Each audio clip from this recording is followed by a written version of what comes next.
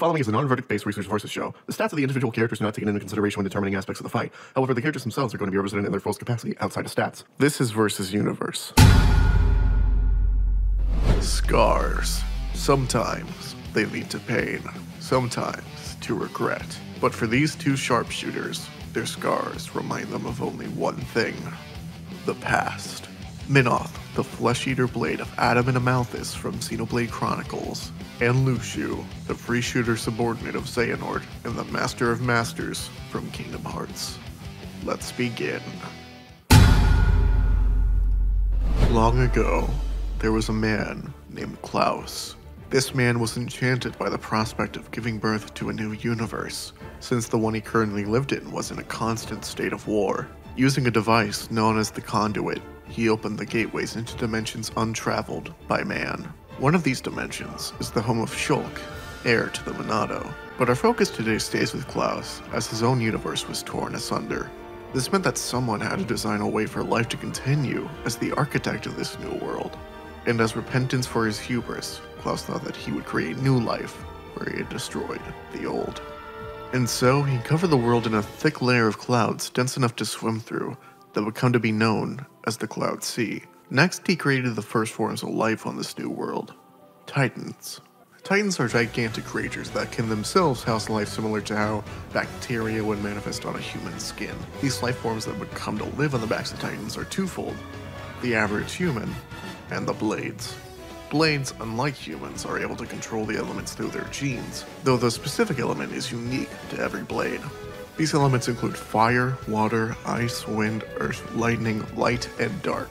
Despite this power, to fully utilize it, Blades must have a solid bond with the humans that awaken them. Thus, the relationship between a Blade and their driver was born. Blades are typically formed inside a Titan, but there are two exceptions to this: the Aegises. Housed in the elusive world tree where the mystical architect resides. These Aegises might be better known by their names as Blades: Malos and Mithra. Malos in particular was awoken by the Quester Amalthus of the Indolite Titan. Quester is just a religious title, don't worry about that. But before Malos, there was one Blade that Amalthus had awoken. This Blade is Minoth. Minoth is a dark element Blade, and uses a unique weapon called gun knives. These weapons can freely switch between a dual-shooting pistol-esque pair of firearms and a pair of darkness-infused daggers. While in their gun form, they can fire off basically as many bullets as Minoth desires. And in terms of switching, well, there's no recoil at all.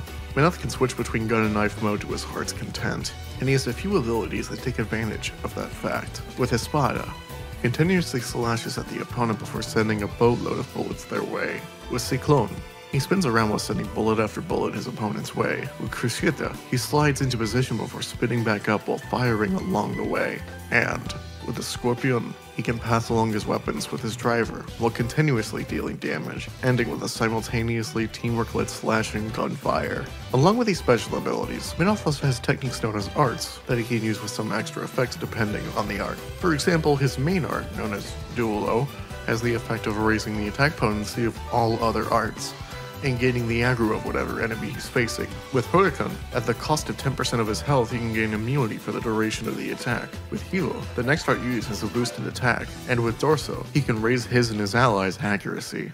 Minoth was one of many Blades that were experimented on by the Indoline Praetorium, but he was among the only ones to walk away alive. These experiments made Minoth something known as a flesh eater, a being scientifically created to make a super powerful blade without the need for a driver. Unfortunately, Minoth's experiment was both a failure and a success. A success in the fact that they made Minoth a fully automated blade, but a failure in the sense that Minoth now ages like humans do. Blades are essentially immortal until their driver dies, making them retreat into their core crystals. After this, another driver can awaken them, but the blade will retain no memories of their previous life. However, if you shatter a blade's core crystal, they will be permanently dead. Given this freedom, Minoth was free to leave his driver's side at basically any point. But the true nail in the coffin was when Amalthus revealed his sickly nature to the blade. Amalthus is not a nice dude. Man murders children, wives, fathers, anybody, really. So, good on you, Minoth. Get away from that toxic relationship. Minoth is a girl boss. 2 years had passed from the point Minoth and Nemesis saw each other last, and word got around that the Aegis Mithra and her driver Addam, Prince of Torna, were traveling through the Tartan Titan to take down the other Aegis, Malos. So naturally, Minoth decided to join in on their crusade, traveling with them far and wide on the Titan, specifically bonding with Addam instead of the other two drivers, Hugo and Laura. Give me a minute, I just gotta cry a little bit. Actually, speaking of Laura, she and her blade Jin developed a new technique known as weapon passing because, I shit you not, they were too poor to afford another weapon. Usually a driver and blade use separate weapons, but not these two. No, they pass the blade back and forth, having each other take turns. This may sound simplistic, but this technique had never been seen before on All Rest, and in 500 years is somehow the dominant fighting style used by all drivers. All of the drivers in Laura's party went on to try the technique, including Addam with Minoth. This is what led to their Scorpion attack. While fighting with a driver, Minoth has varying arts depending on where he is positionally. If he's in front, he can use his Vanguard arts. If he's in the back, he can use his rear arts to support Addam in the party. But with these techniques and friends in hand, and community level 4, they went to the capital of Torna, Oresco, to face off against Malos once and for all. Despite being an Aegis, they came pretty close to beating Malos until he started cheating by using giant mechs. That's not fair. With these mechs, he completely destroyed the capital beyond repair, leaving Oresco in shambles. Fleeing to the core of the Tartan Titan, Malos waited for his pursuers, and they brought the fight to him. The battle at Torna was not a pretty sight.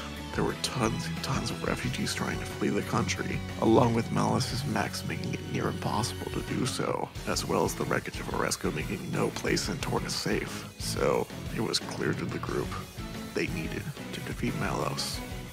And they did, but at a great cost. 2 of their own died, one being a driver, which meant 2 of their blades retreated into their core crystals, and the other one who died was a child. So, not the greatest thing to happen. The battle left Torna's finest scarred beyond repair. The group disbanded, never to work together again, aside from those 2 blades that had retreated I mentioned earlier. Minoth in particular wanted to be as far away from his old driver as possible, so he fled to the kingdom of Uriah. He made a settlement entitled Garfon Village, and started the Garfon Mercenaries as a way to take in children who were orphaned by war. About 450 years later, he met a driver by the name of Vandam, and it's heavily believed that he lent his dark power to Vandam as his last driver. Eventually, he grew too old and retired to the capital of Uriah, Fonsomaima. There, he founded a theater troupe in Maimoma Playhouse, and wrote a series of plays that told the story of Addam and Mithra. Although he couldn't reveal the full truth of the situation since Amalthus basically ran all of All Rest by this point, and showcasing his involvement in the collapse of Torna would make Minoth a political target. And he's not looking too great. Yeah, being a flesh eater meant that, just like a human, Minoth aged, albeit very slowly, and he still lived for at least 500 years. Vandam actually died at the hands of Malos, still active all these years later. Rex, the new driver of the Aegis, made Minoth promise that he'd write a play similar to the one about Addam, but to make it about Vandam, Minoth humbly obliged, content to live out the rest of his days in Fonsomaima. But in his prime, there wasn't much that stood in the way of Minoth, the flesh eater. You know, if the architect really does exist, I'd quite like to meet him. Salvation, huh?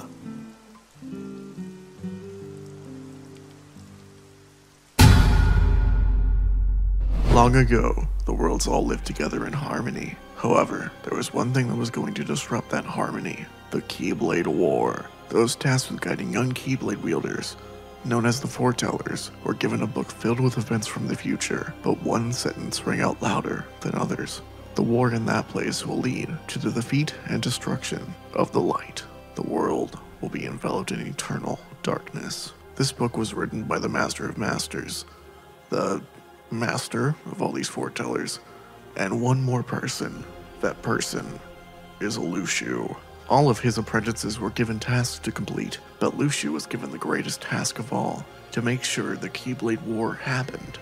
Why he was given this task, we're not quite sure. The story is still ongoing, but the Master of Masters gave Luxu 2 things to bring with him on his long journey ahead: a Keyblade entitled Gazing Eye, in a mysterious black box. Gazing Eye is a special Keyblade with a unique ability. It allows the Master of Masters to see through that little eye at the top. This is how he wrote the Book of Prophecies, as he can see into the distant future Gazing Eye has seen. Despite this awesome power bestowed upon him, eventually Luxu realized to further the Master of Masters' plan, he would have to give up his Keyblade, as well as his body.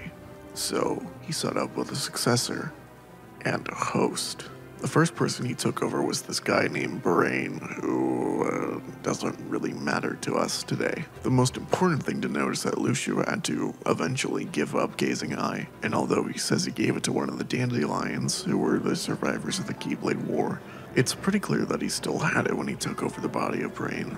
Maybe he's just Brain's twin? No, that's stupid. Basically, he gave it up eventually, and began living on through more and more people, until, by the time a Keyblade Master you may know, Xehanort, was planning to incite another Keyblade war. Luxu was there as his subordinate, under the name of Braig. I just want you to know that this information I just told you took the Kingdom Hearts series 11 years to tell. Be fucking grateful I didn't talk about Ventus or something like that. Braig, while working for Xehanort, or the old Coot as he would say, had to rely on another weapon besides Gazing Eye. So, what did he pick? Surely in this universe of wacky cartoon characters he'd pick out something at least partially family friendly. So Braig uses fucking guns. Granted, they are magic guns, but still, they're fucking guns. Despite these guns being magic, he still has a need to reload them. And I know that someone's gonna be like, what about the data fights? He doesn't reload in those. Well, those fights don't take place in reality. And that's not the real Luxu you're fighting. The real one, in all of his story fights, has to reload his guns. He can shoot a variety of bullets, but his most common are these ones with a white inner part and red outlines. These have proven enough to defeat a horde of Heartless in one fell swoop. He can fire off a metric fuck ton of these as well, raining hell on his opponent. Another attack he can use with his weapons is combining them together to make a sniper rifle, setting out shots to trace his target before hitting them dead on in the center. He also can utilize a warp snipe, a kind of projectile that bounces around the arena before going through his opponent multiple times. And finally, he has a version of his Rainmaker attack that uses purple arrows instead of his normal red bullets, and works outward for the center of the arena. With these weapons, he took on many a foe, but the most prominent was Terra, a young Keyblade warrior taught by Xehanort and his boyfriend Ericus. Terra was the one who cut out his eye, making him wear that eye patch for the rest of the series. You know, you'd think a series featuring magical healing spells would be able to cure a cut out eye. Shame, though it was also cut out with magic, so I guess it's a moot point. At this point in the series, Luxu is lying to basically everyone about his true nature, including Xehanort. The man known as Braig was nothing but a guise to get close to the Master, through the false pretense of wanting to become a Keyblade Master. How ironic. And eventually, at the Keyblade Graveyard, a sight all too familiar for Luxu, he witnessed and helped Xehanort achieve the greatest power known in the world, Kingdom Hearts. But only for a split second. There were 3 heroes there to stop Xehanort's plans, and at the graveyard they did succeed. It's what happened afterwards that led to failure. Xehanort had possessed that Terra guy I mentioned earlier's body, but after a fight with Terra's friend Aqua, good old Nordy boy here got a big old case of amnesia, complete and total erasure of his personality and goals. But Braig didn't mind. He knew deep down that Xehanort was still there, lying dormant, that curious mind now put to work as a researching assistant to Ansem the Wise. Then, one day, Xehanort remembers who he is and fucking bodies all the humans at Radiant Gardens research facility. While it may seem like he did this to simply kill them all, that was hardly his goal. Instead, Xehanort's plan was to separate all of those present on that day, including himself, into a Heartless and Nobody. A Heartless is a being born from the darkness in one's heart, in which all but a very select few individuals possess. Hell, Sora was the brimming embodiment of positivity, and he got turned into a Heartless. But Nobodies, well, Nobodies are the empty husks left behind by the Heartless as they take the original person's heart with them. So yeah, this technically means Nobody should be called Heartless, and Heartless should be called Nobodies. Fuck me, am I right? So all those people in that research room are now Nobodies. Great. That includes Braig. Great. Now he needs to put an X somewhere in his name so that Xemnas, the Nobody of Xehanort, don't ask about the name, I swear, it's just gonna confuse you more, can track his whereabouts. You know what? Frank has always been a bit of an extra guy. Put that X at the front and you got Xigbar. Xigbar has all the abilities of his human counterpart, but they seem to be amplified with what's known as the power of nothingness. No, this isn't a Ryu reference, it's an energy source just like light and darkness in Kingdom Hearts. It's not used as much as those two, but it for sure exists. Uncle Ziggy can teleport all over the place, float in midair, and walk upside down on an invisible ceiling. By the way, every member of this group of nobodies, now calling themselves Organization 13, has an elemental power. Xigbar's his space, because the power of space isn't powerful as fuck compared to fire, I guess. With his power, he can also reshape any arena that he's fighting into his whim. Now, a member of this cult, Luxu had a new purpose to his days. Instead of serving Xehanort, he was now serving Xehanort's nobody. Like, my god, he was a lapdog if ever there was a lapdog. Anything Xemnas told him to do, he'd do it. I guess some habits from his time with the Master of Masters never really changed. The goal of this Organization 13 was to create a new Kingdom Hearts that would fill their empty husks of bodies with hearts to call their own. But actually it wasn't. It was actually to create 13 vessels for Xehanort to possess when the time was ready. So, nobodies can just grow hearts on their own by being people, hanging out, eating ice cream while your legs precariously dangle on the top of a gigantic building. Why do they do that, you know? Someone's just gonna get hurt. Luxu was among the only in the first organization to know of its true purpose and willingly work with Xemnas to further his goals. You see what I mean, lapdog? But unfortunately for the organization, a boy, a duck, a dog, another boy, but this one's gay, and Kairi all teamed up to take on their home in the world that never was. And, they cleaned house like a fresh slate. There was murder everywhere that night, including Xigbar. But is this the end for our eye patch wearing underling? No, the answer's no. See, when you defeat a person's heartless and they're nobody, they come back as they're somebody. And Luxu, still on board with the whole become Xehanort plan, was all game to keep on going as an underling. That is, until Xehanort was defeated, and finally after all these years, he got his Gazing Eye Keyblade back. So in general, Keyblades are just kinda magic swords, with a few unique abilities every master, i.e. Luxu, should know. You got your basic spells, you know, fire, blizzard, and thunder, but then you can just stop time and inflict the force of gravity and reflect. Oh my god, reflect. Keyblades can also unlock any lock they come across and can be used to release a person's heart. That's heart with a capital H. It is not an organ, but essentially is a manifestation of a person's personality in tangible form. But once a heart goes, that person goes. No heartless, no nobody, just death. Straight up death. But I mean, it's kinda hard to get to the point where you can take a person's heart out. They basically need to be unconscious, or you could use this one special Keyblade, but Luxu doesn't have it, so it doesn't matter. But even then, if he relies on his heart to guide him, nothing can stand in the way of the lost master Luxu. May your heart be your guiding key. We open to the womb of the Tornin Titan, both Minoth and Addam resting from their long day of fighting monsters, and putting up with Mithra. As they are sleeping, a wandering Luxu parades through the Tornin capital of Oresco, scouting out the area he was suddenly sent into, black box in tow. Eventually, he finds his way to the Tornin Titan's womb and sees both Minoth and Addam. He then, seeing an opportunity to toy with somebody, teleports over to their location and says to them, "Morning, sleepyhead." But before he can finish those two words, Addam's sword is stuck up to his throat, with Minoth's gun knives closely following him. Heeding the warning, Luxu strafes back a safe distance from the duo. I don't remember seeing your sorry face around these parts, stranger. I was about to say the same thing, Minoth. I don't know if you know this, but around these parts, I'm royalty. So you better have a good excuse as to why you were inches away from me as I slept. Luxu, regaining his composition, begins to speak up in defense of himself. Oh, I don't know if it's a good excuse per se, but it's one that I've used since I was a boy. My heart simply guided me here. Your heart? What kind of nonsense are you on about? You call that nonsense? As if. I call it tradition. Besides, I don't even know how I got here. I was just wandering around with this black box. Next thing I know, I'm standing on the back of a dragon in some sort of capital. So, sorry if my explanation is a little shoddy, cause that's what this whole situation is for me. Something tells me, deep in my heart, that if I get rid of you and that prince you're hanging out with over there, I can get a ticket home. So, what do you say? Care to dance? Luxu then begins to raise his arrow guns on Minoth and Addam, clearly instigating a fight. Stay back, Ra. As Addam begins to speak up, Minoth silences him as he steps forward. Steady yourself, Prince.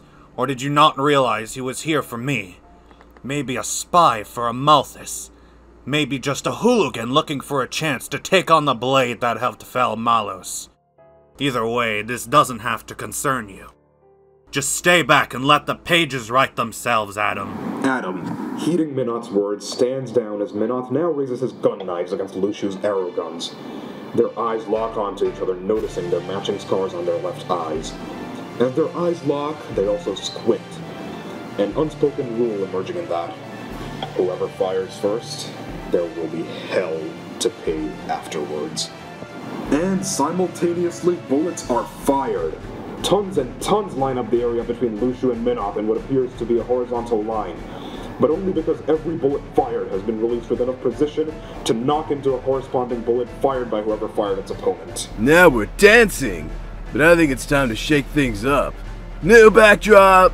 With those two little words, Luxu takes the torn boom that they were both fighting on and transforms it into something adjacent to a square platform with a line going downward from the center but stopping halfway. Addam, despite spectating the bullet barrage up until now, has seemingly disappeared from the battlefield. What the hell is going on here? Addam! Oh, your little friend's fine. I can deal with him later. For now, you're gonna have to deal with me. Oh, your little friend's fine. I can deal with him later. For now, you're gonna have to deal with me. Luxu then teleports all around the space that he created, firing pot shots at Minoth from a distance. Then he seemingly vanishes from the space at all. Except really, he perched himself atop a platform miles high from Minoth, and began sniping at the blade.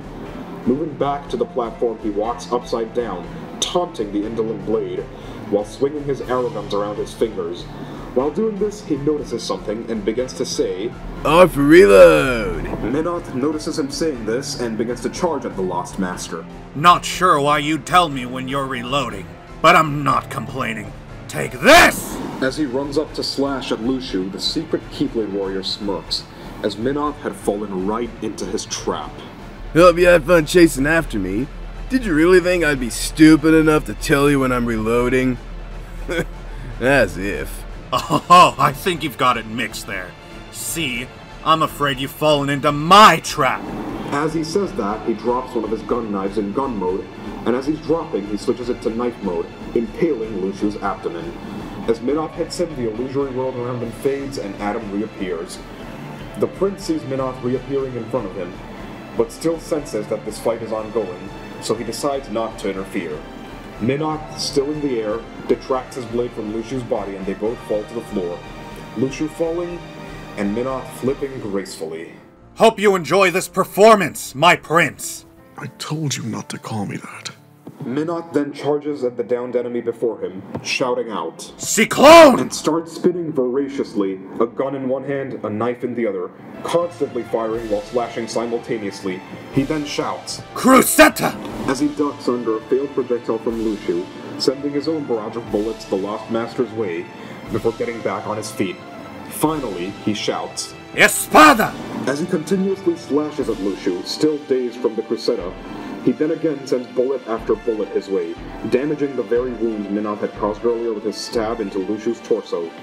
Wincing in pain, Luxu on the verge of death takes a stand, propping himself up with an arrow gun. You're just like me. You wield darkness. I can sense it in those bullets. You don't use them for evil. I can also sense that your darkness is light. That's it. Darkness is light. Brilliant. But unfortunately for you, I have the power to use both darkness and light. But to do that, I have to use my full power. I was hoping to just skim along that, but you've proven yourself quite the adversary. Well, I guess it can't be helped. And with those haunting words, Luxu's arrogance dissolved in both his hands, seemingly because Minoth had defeated him. But instead, there was another meaning present. Luxu lifts his right hand while his left is steady, arm reaching out towards Minoth, and he begins to materialize something. In a flash of light, the gazing eye keyblade is in Luxu's hand, and he grips it firmly. Like an old glove. Hope the old coot won't mind me borrowing this. I don't know what you've done, but whatever it is ends here and now! As Minoth rushes into Luxu, the latter vanishes into nothingness, leaving behind nothing but scattered gray lines indicating his massive speed. As Minoth looks around to find his opponent, a grimacing Luxu appears at his side, smirking as he strikes the unknowing blade with a light-based attack. Oopsie daisy. Looks like I made you slip. Sorry about that, but I really need to get home. I've got a role to play after all. Oh, you've got a role? I'm a damn playwright, you asshole. And trust me, whatever role you play is destined to turn out dreadful. Now I know I cannot defeat you on my own. Not with that thing. But unlike you, I have friends. They are my power. So we will do this! Addam, noticing the gesture Minoth is getting at, gets up and stands by his side, sword in hand, before saying with the blade, Together! Not the first to say it, not the last, it seems. Let's settle this! As Addam and Minoth charge at Luxu, Minoth throws both his gun knives Addam's way. Ready to try that lore-inspired technique, Addam. More than anything, Minoth. Let's go. And with that, Addam begins firing the guns much to Luxu's chagrin, and when finished, slashes downward once. Then, passing one gun knife to Minoth, they begin continuously slashing the Keyblade warrior, leaving mark after mark on his body, before simultaneously firing bullet after bullet his way. Finally, as the coup de grace, Addam throws his gun knife Minoth's way before Minoth screams, Escorpion! And charges up one huge blast out of both of his gun knives. Clever little sneak. And with those remarks, nothing is left of the Lost Master that once occupied the area. Ha! Splendid work, Minoth. Shall you celebrate this victory by immortalizing it in one of your stories? I don't think so, Addam. He was a lowlife, a nobody. He doesn't deserve to be immortalized. And besides, I'd much rather rest than do anything else right now. And with those words, the two men take to their rest once again, while the black box that was left unattended emanates a sinister light, indicating that perhaps something dire lies in the future for Torna. As all three of them charge at each other, Luxu strikes against Addam's blade with precision unknown to the prince, quickly and efficiently disarming him. To keep Minoth, who was readying an attack, at bay, he then uses another light-based spell on the blade. Shame your teamwork couldn't save you this time, heroes. He then slashes at Addam's chest, revealing Addam's heart to himself and Minoth. With one swipe, the stained glass ethereal thing is shattered into pieces, leaving the Tornan prince lifeless on the ground. Minoth tries crawling away, but Luxu keeps him in place with a stop spell. Darkness, light, it's all so binary. What I think the world needs is a little gray. And with those words, he impales his Keyblade into Minoth's chest, completely shattering his human organs and core crystal broken beyond repair. As Minoth's fresh corpse slides sickly down gazing eye, Luxu begins to shake it off as it collides with the floor with a thunderous boom. After defeating them both, a door appears in front of Luxu, leading him back to his home world.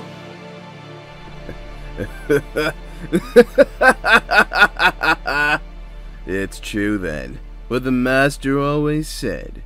May my heart be my guiding key. And with those words, he walks into the door, picking up the black box along the way, never to venture into the world of Allrest ever again.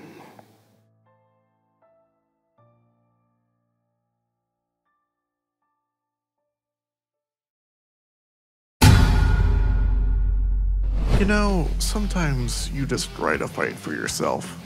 And that's okay. Now allow me to answer some questions, though there probably aren't too many aspects of the fight to talk about in depth that weren't presented with reasoning in the fight. The biggest thing, at least to me, was allowing Luxu to use the Gazing Eye Keyblade. Technically, at the point in time the fight supposedly takes place, Luxu shouldn't have access to this weapon as it's being used by Xehanort. That's why he has a line about borrowing it from the old Coot. But I thought it'd be insincere to represent Luxu, a Keyblade master, and only have him use weapons that he used as Zigbar. And the other thing is Addam. Having him participate in the fight may seem weird to some, as Minoth one of the few blades in the franchise that can fully function on its own without a driver. But getting rid of that driver-blade relationship I feel like gets rid of the point of having a Xenoblade Chronicles 2 character in your Versus show.